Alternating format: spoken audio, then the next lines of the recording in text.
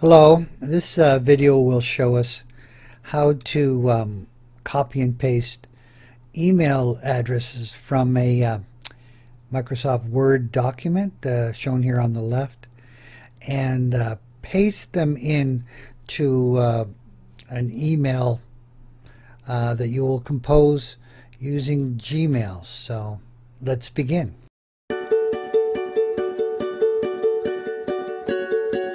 So step number one is to mark the block. This is a common application. We wish to actually mark or highlight the entire block of email addresses. So why don't I just focus on that screen alone?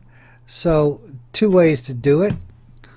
One is just to put the cursor at the top left-hand corner of your data and hold down the Shift key and then press the down key until the entire block of information has been marked.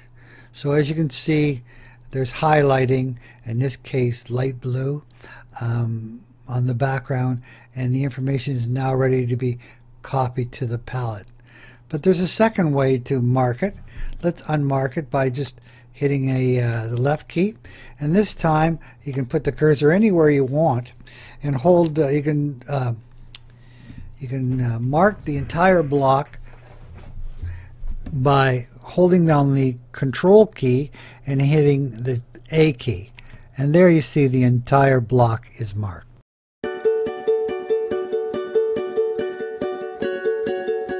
So the next step, after you've highlighted the block of data, in this case email addresses, it's marked here because we can see the blue background in this case.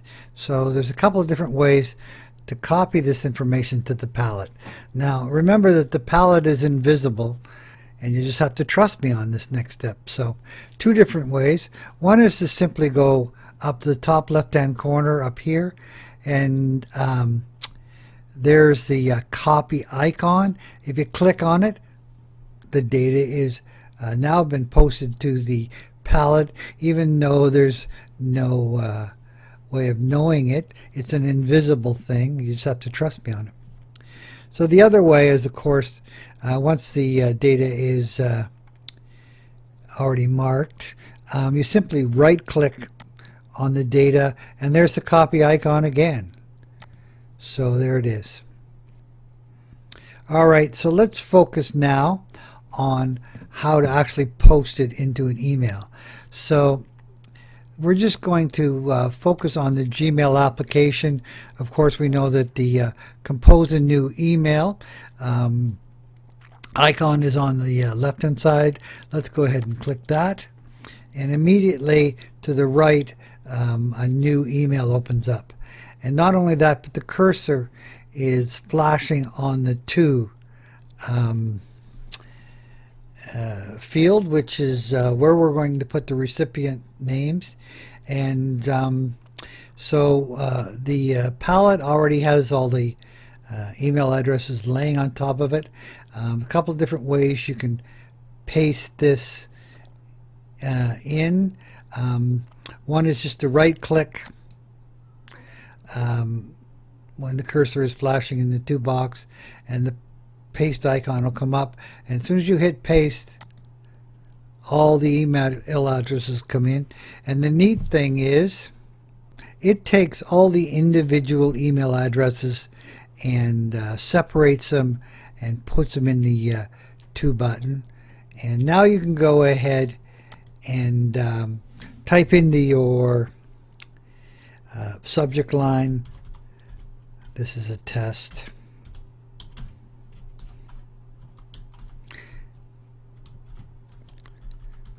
And so now that you can see the email addresses, reads the first guy, who is V. O'Neill there, and on the right hand side there's a few more names, and then this is 17 more there. So we have now composed the email, and so if we go down and hit the send key and click it, that email goes to all 20 some odd guys that are on that database. So that's how you paste them in. But I'm going to X that out and show you the second way to paste it in. So we're going to open up another, compose another email. This time we can see the cursor is flashing in the to field. Show you an even simpler way to paste them in. Hold down the control key and hit the V like Victor key. And there, once there's the next method of posting all those in. So then you can send the email. So that's how it's done.